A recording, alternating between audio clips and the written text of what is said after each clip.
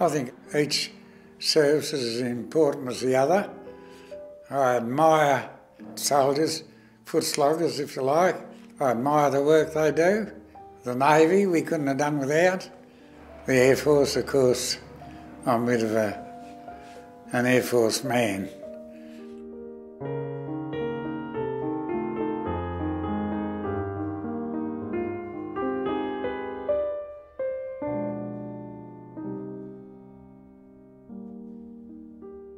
And then, of course, when we got on the Mariposa, it wasn't only saying goodbye to Melbourne.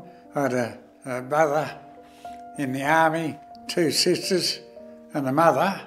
One of the things, most vivid things that I can remember, sitting out on the back of the Mariposa watching the lights of Melbourne disappear. And, well, we're going to ever get home again. Then we get this message that this Jap sub is lying in wait for us.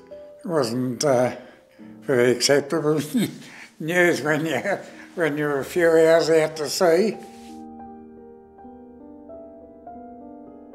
We went over on the Queen Mary and we struck a Pacific and an Atlantic storm. My initials should be carved on one of the doors, but they've probably replaced that.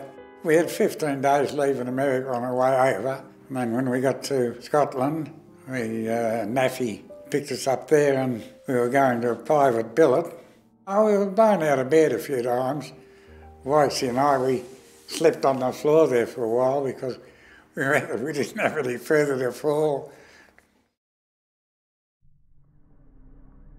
The buzz bombs were, the Germans had them and motors had cut out. You could hear them, they made a hell of a lot of noise. And when the motors cut out, they could dive straight down or they could go on for 20 or 30 k's and drop. And of course you'd hear one coming, you'd hear the motor cut out and you're just standing there waiting to see whether it was going to drop there or up the street a bit, you know. So they were sort of terrifying things. So.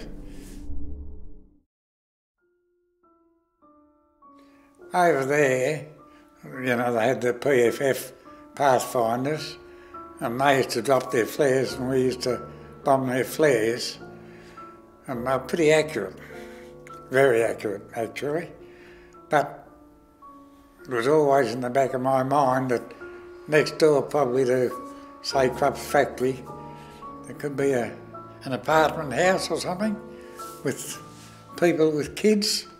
I used to feel sorry and think, and then it used to always be in the back of my mind that I got a mother and 2 sisters at home.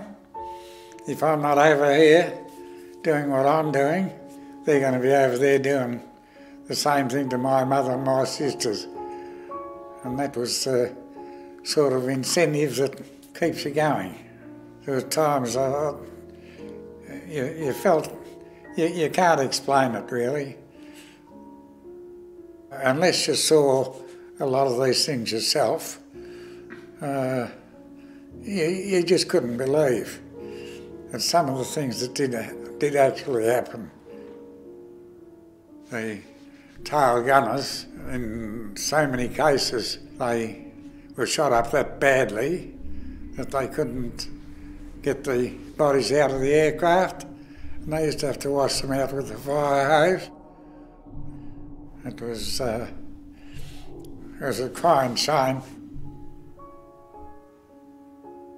When I first came home, I couldn't stand aircraft.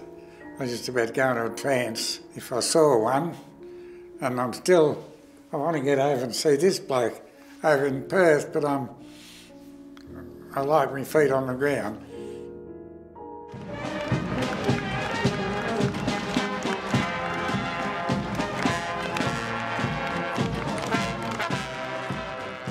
Quite a few years back, we used to have a Anzac Eve reunion.